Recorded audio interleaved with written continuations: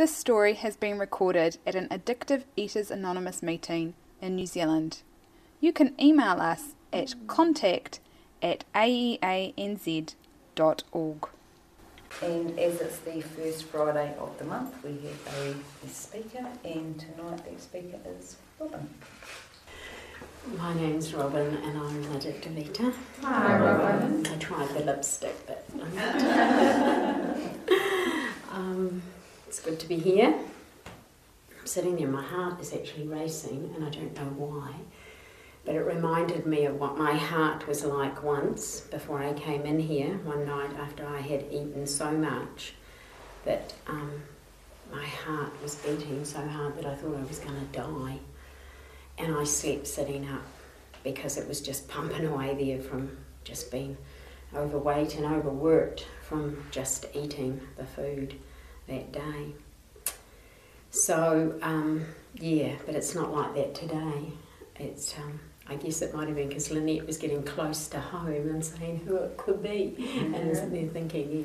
But anyway, I came in here because of the weight, because of the madness that was in my head. That's what I called it, and I couldn't diet anymore.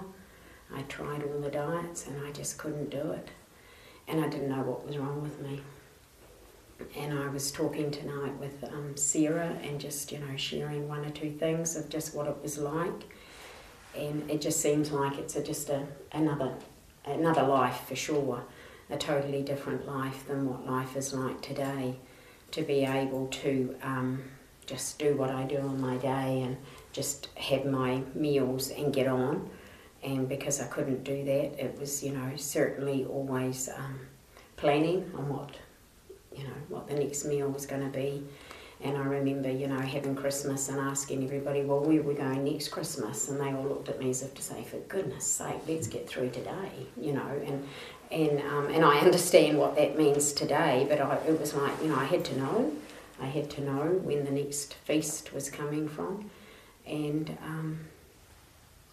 yeah, so for me, you know, everything started at a very early age, but, you know, the last thing that I tried to stop was my eating, because I thought everything else was the problem, you know, the smoking, the coffee, the tea, you know, the drinking. The drinking didn't stop completely, the smoking did, the coffee and the tea and the Milo did, because I thought that was, you know, a big problem.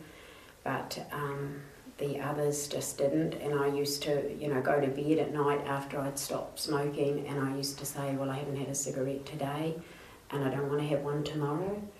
And I really meant it, because, you know, I'd smoked since I was about 10, and I was forced to give up the cigarettes through my ex-husband not buying them and threatening to go down and get more, and he was already drunk.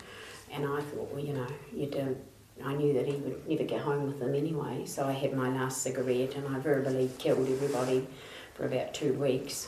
You know, what came out of my mouth was not nice, I remember that, and I was always busy. You know, the table got cleared as soon as I was finished eating, whether they were or not, because I had to just keep my hands busy. So, you know, that stopped, and then I thought, well, the coffee and the tea, because I drank a lot of that, and I drank coffee when I smoked, and so I thought, well, they were the problems, and I ended up getting a real good headache from stopping my coffee, because I drank about 15 cups a day. And my days went into about 2 or 3 in the morning, so, you know, they would start about 6 and they lasted a long time. So that was a lot of time to drink coffee. It wasn't like the coffee that they have today. You know, it was just good old Greggs. So, you know, that was the problem. I thought that was the problem, but it wasn't. And so then, you know, I just went down the diet track, and I could stay on a diet for about a month, and that would be about it. And then something would happen, and I'd say, I'll show you, and then I would start, you know, eating. And I didn't know it as eating. I didn't know that it was, you know, an obsession I had. I didn't know any of those things until I came in here. But I certainly did start eating, and then there would be the battle of getting up in the morning that I wouldn't want to get up. I wanted to get up and get going, because that's what I did. I was driven, but I didn't want to because I knew what was going to happen. I knew that as soon as I had that one slither of cake off the kids' lunch or that one piece of toast extra than what I allowed myself to have, that I'd be gone.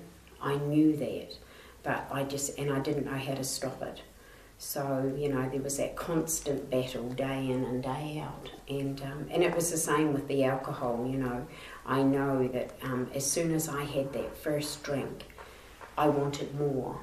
And I loved the effect that I got from it. But, as time went on, that effect, it took more to get that effect. And I didn't understand any of that.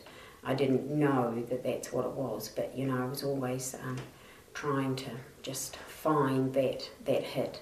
And we were talking yesterday at work, there was something come up, and I was talking with someone, and I said, when I used to start to get a cold, I would know that I was getting a cold or a flu, and I would be always looking for something tasty to eat, be pickles or something, because I was a sweet eater. I loved cake, ice cream, lollies, all those things.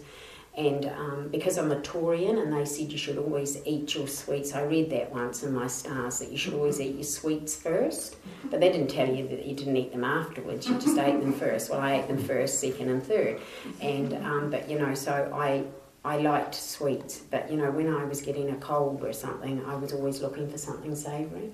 And I'd cook up onions and do all that because I just wanted to taste something. It never worked. But, I had fun doing it. And so, I never understood that, it was all to do with just, being an addictive eater. And that once I started, I couldn't stop until I went to bed. And I used to hear people share, that like Kay used to share that if you didn't eat after 12 o'clock, you were okay. And I thought, I never used to go to bed before 12 o'clock. And, but I never thought like that. And I thought, that's how it was. But, my days would start so early. And to me, breakfast was the main meal. But, it certainly dragged on. And I remember going to my sister's. We used to go up to my sister's at Five Rivers, and we would do breakfast in stages because the kids would get up later, and I don't know, my breakfast could go on for 3 or 4 hours, and I don't think anybody ever really noticed how much I ate. I knew because I used to feel bad about how much I would eat, but I would just sit down and have breakfast with this one, and then I'd sit down and have breakfast with the next one, and I knew, and I loved it, but I don't know whether anyone ever noticed, but there was just so much that would be going on in my head at the time, and I never ever shared it, never talked about it. Went to the doctor several times, and the doctor just told me the only thing I can give you, that I can't give you, Robyn, and that you need is willpower. And I thought, well, I just knew that I didn't have it when it came to food. As long as I didn't have that whatever, I was okay, but it was just that constant battle. I ate things that I didn't like. In the end, swore I'd never eat Moro bars because they made me sick, and then I could see myself eating 3 of them, one after the other. It made me sick. But, I ate them. And, yeah. So there was all that, constant and gaining weight, losing weight, thinking that when I was thin I'd be better, and being where I was in my family, and, I was always the happy one. Well, I was always laughing and joking and being all that, but I wasn't, not inside. And I was the bossy one, and I was the one that said things straight out. I was the one that, I didn't beat around the bush, and I didn't like being like that neither. It was the same with my family, if I said to my kids, jump, you jumped high. And I was saying to Sarah, like part of my cleaning, the drivenness with the cleaning. And I said I used to watch my kids come home from school, and I'd say, you're not leaving that there, eh? And that's what I'd say if they dropped their bag down there, which was a normal place probably to drop their bag, but I'd say, you're not leaving that there, eh? And so they would have to go and do something with it. And I said, I never smacked my children or physically abuse them, but mentally I did. I realised that coming into a meeting, sitting in a meeting one day, and I thought, how the hell did I bring up those kids? Because it was just tension. I can see, it was just tension in the house, and I was the cause of it. And I used to, criticise my ex-husband because he drank, and I used to think that, when he'd come home at night and he'd been drinking, and I used to think we never knew whether to laugh or cry, but I realised that I was the same, because I could walk in the room and clear it, and I wouldn't say anything. It would be just the look on the face, and I used to think, why do they do that? Why do they stay with Alan and chat with Alan, the kids' friends, but they didn't with me? Because, and I thought it was just the look on my face. And when I was in a bad mood, I cleaned my drawers, and they heard them. They'd know that I was in a bad mood. I wouldn't say it, but I'd be up there, and I'd be pulling my drawers out, and I'd be fixing the drawers up, and I'd be slamming the drawer shut, and they would know. And it was just all behaviours that I see today that I just had no idea what it was all about. And sometimes I just think, my God, an awful person. But I came in here, and I eventually made it here, moved to Christchurch, and didn't want to move to Christchurch City that I hated. And but moved here, and within a few months of moving here, I read the ad in the paper, and about weight.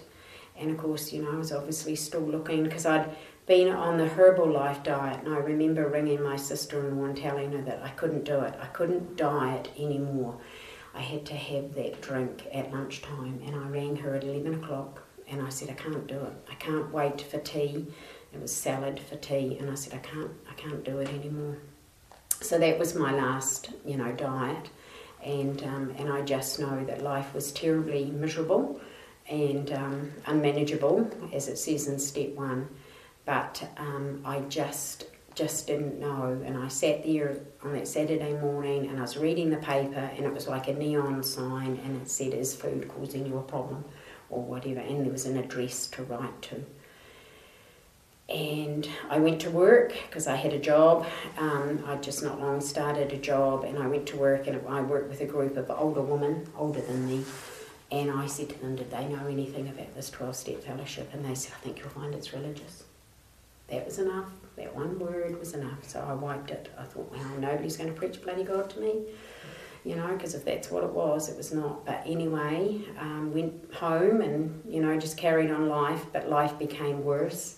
And I remember we lived where we are, basically where we are now, and I worked over in Sydenham, and I remember finding KB's Bakery, and there was one on the corner just before I went to work, and I remember finding enough money to buy 6 pieces of their fudge, and I did it to take home for the family for afternoon tea, because I finished work at 3 o'clock, and I left them on the seat beside me, and by the time I got home there was an empty bag there. I had eaten them all the way home, which is probably about 15-20 minute trip, and that was the last time that I can clearly remember doing something that I was not happy with. I thought if I'd put them in the boot they probably would have gone home, but I didn't.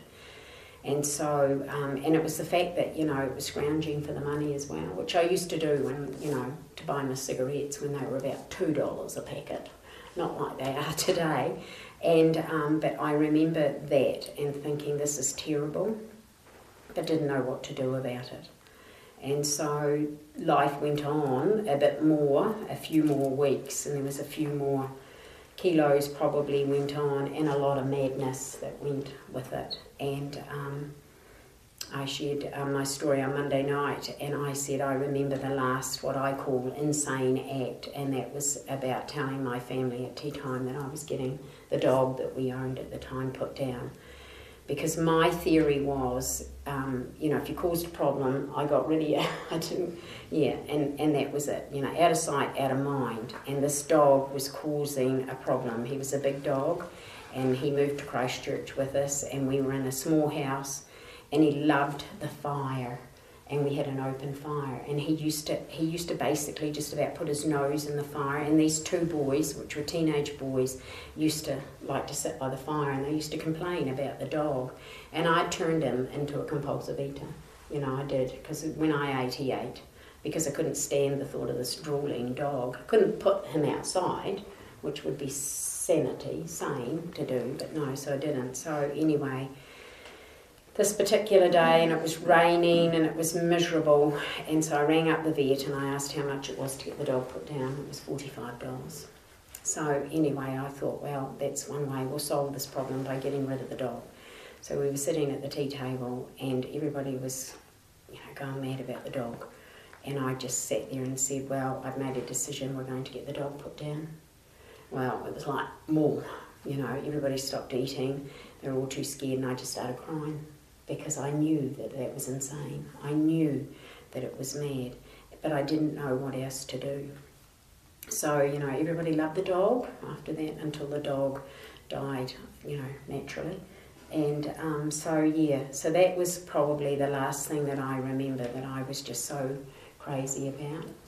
And so I read the ad again in the paper, another day, another Saturday in the paper, and that time I did something about it. And so I wrote a letter away, because there was no phones on back then, and I wrote a letter and I talked to this person. She rang me up and she told me she was going on holiday for 2 weeks, and she shared a bit of her story, and she gave me a phone number, and I said to her, no, I'll be fine, you go away and have your holiday, I'll be fine.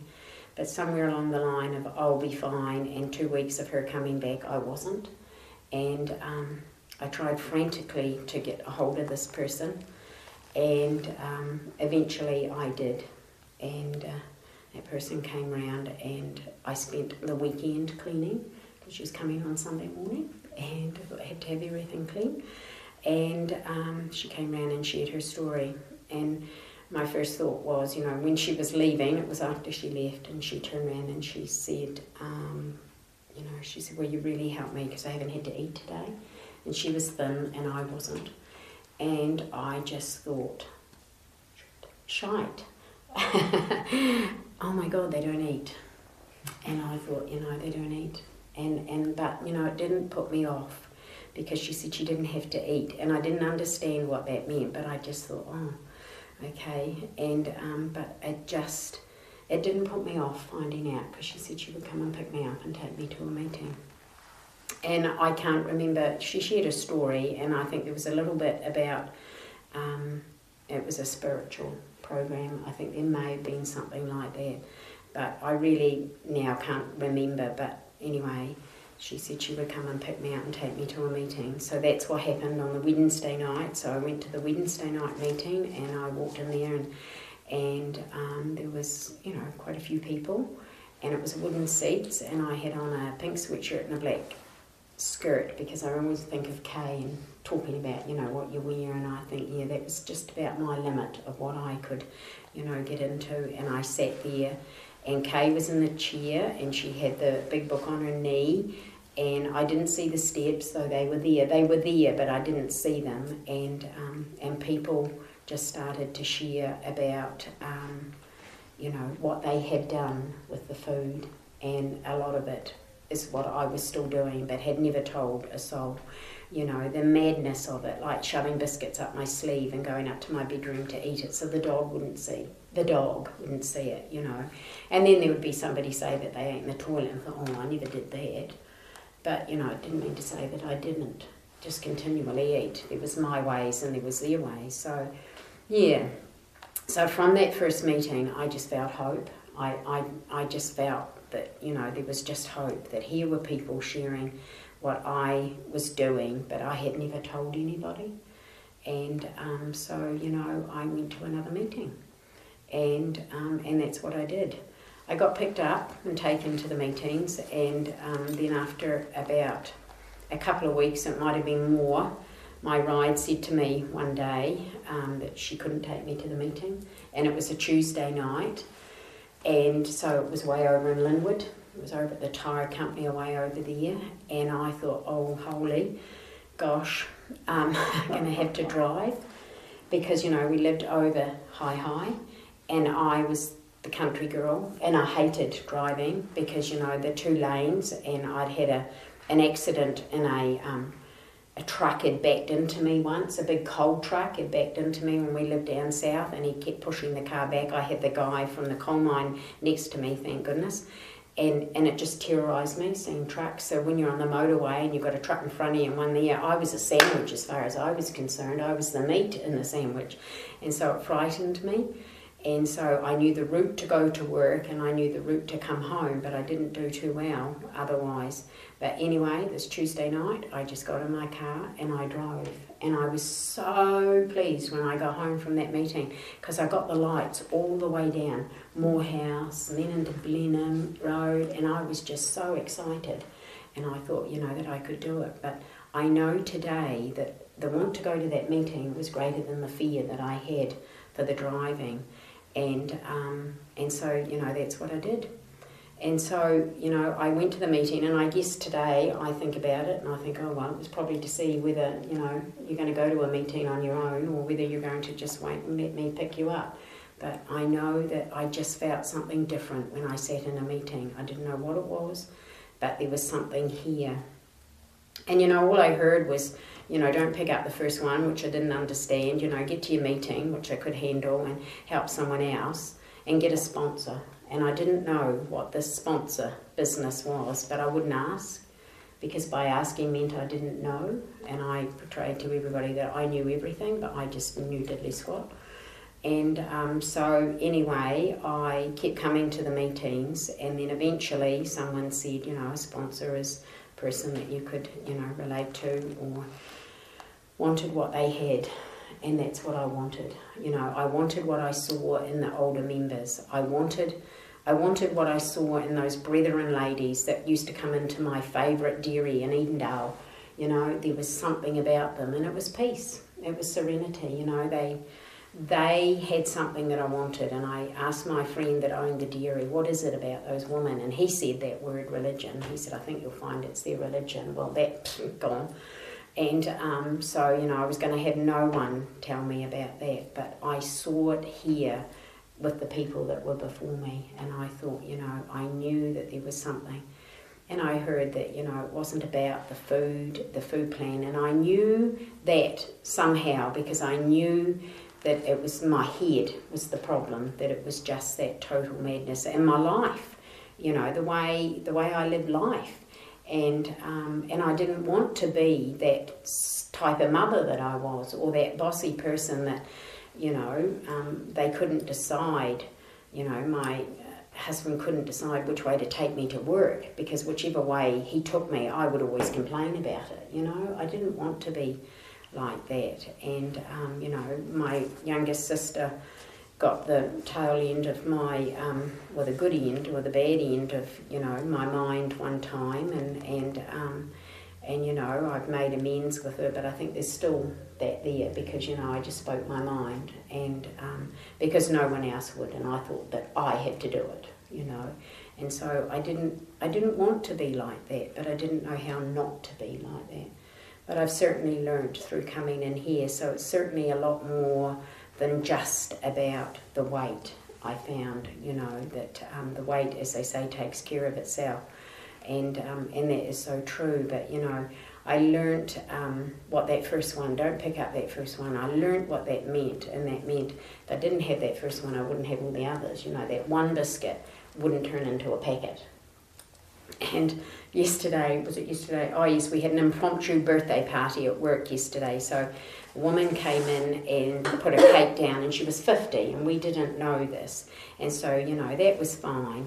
So she had the birthday cake on there, and I said, oh, do we do balloons? Do we do, no, she's just wanting to have her birthday cake. And then they said, oh no, we'll do balloons. And the boss went out and bought some flares, and I was busy, getting ready. I was cooking a roast dinner and that. And I said, oh, I know where we can get some balloons. So we go away to Janelle's cupboard and we get the balloons and we get the banners. And I said, oh, we'll have a tablecloth. So we have a tablecloth. Then we have sprinkles, and then we have the serviettes, and then we get the good plates. And I created a party in 10 minutes. And I heard one of the girls say, I love it when Robyn knows where everything is. And I thought, yeah, well, that was good. And so they were sitting there and they were talking, and she'd bought this cheesecake and and so everybody was having it, and they were all talking about it, and then they were talking about ice cream. They said nobody could sit and eat a 2 litre of ice cream, and I'm sitting there, and they said no, nobody would, you wouldn't be able to do that. And I said, yes you can. And really, would you do that? And I said, yeah, not a problem. chocolate sauce with it and fruit salad and bananas, you know. And they just sort of, you know, thought, oh, well, no, she's probably not telling the truth, but I was. Because, you know, that's what I did, you know, you just used to eat it, or else just keep going backwards and forward to the freezer and do it. So I just thought, you know, it's so good today not to be like that, you know, and to have these wee things, but be happy to contribute but not want it, you know. And I just sat there and I talked and I had my cup of tea and you know, and just was all part of it.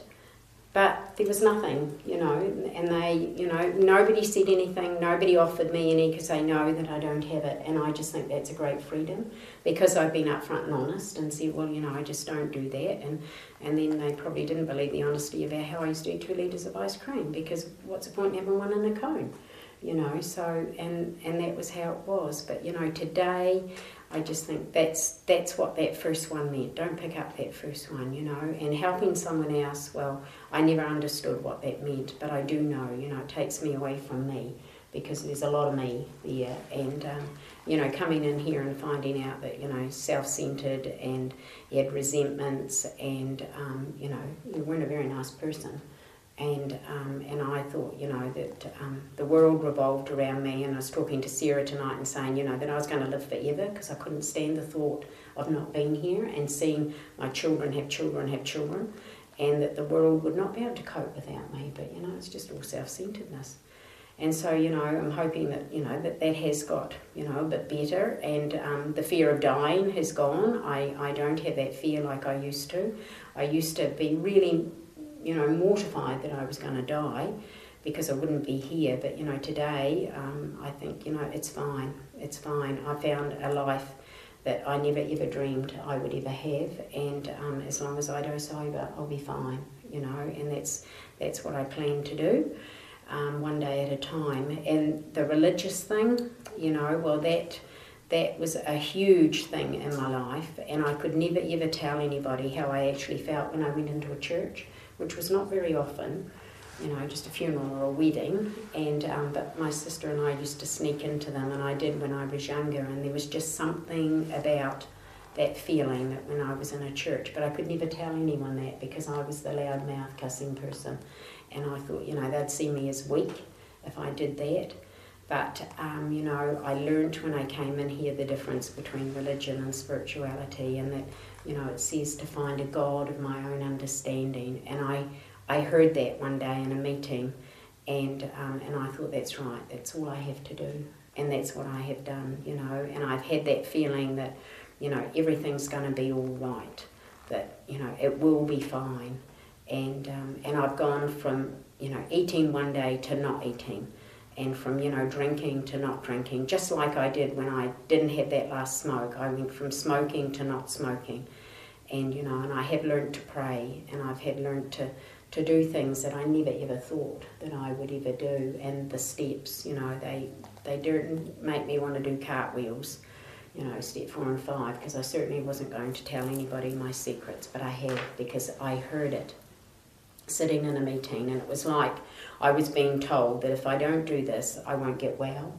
And I wanted what I seen. I wanted what I'd seen here, and that peace of mind, and that's what I had to do. And, you know, and the 8 and 9, you know, making those amends, because I stole a lot of things from where I worked, and I returned those stolen items, and I made, you know, a money amends, and I sent money, and I got this letter. I don't even know what happened to it. It disappeared. And because I, you know, was going to keep it, but I got a letter from who I worked for at that time, and they wished me well in my new life, because I just briefly explained, you know, what I was doing. And you know, it was a government department, so I was lucky I wasn't taken away, you know, and, you know, taken to court for it because it was stealing. You know, but I could justify it, because that's what I did with everything. I could justify and deny anything, and so, you know, that's what I did. But, you know, they wished me well, and so, you know, today I can go past that place and not feel guilt of what I have done, you know. So, yeah. So anyway, that's about it. My life today is just absolutely so different, and I never ever thought that I would ever have the life that I have today.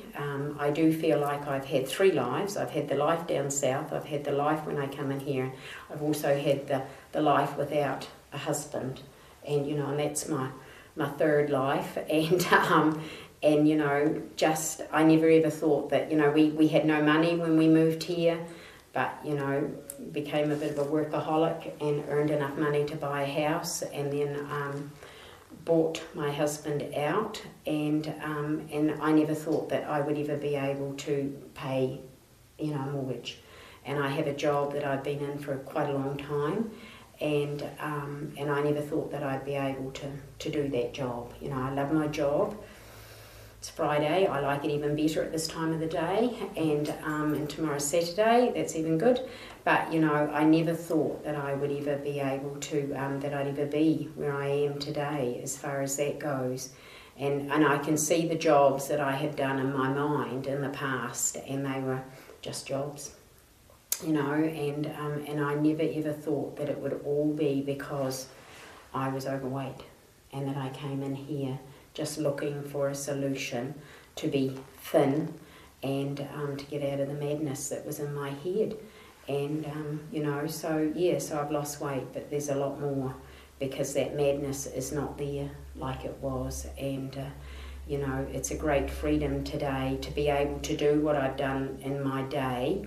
And we've had happy hour, and so I've been around alcohol, and there's food, but it's just not there. And I do believe that God's either removed the problem or he hasn't, and I believe today that he has, because it's just such a freedom, and it's great to be here. So I'll keep coming, because it's good to be alive today. So thank you.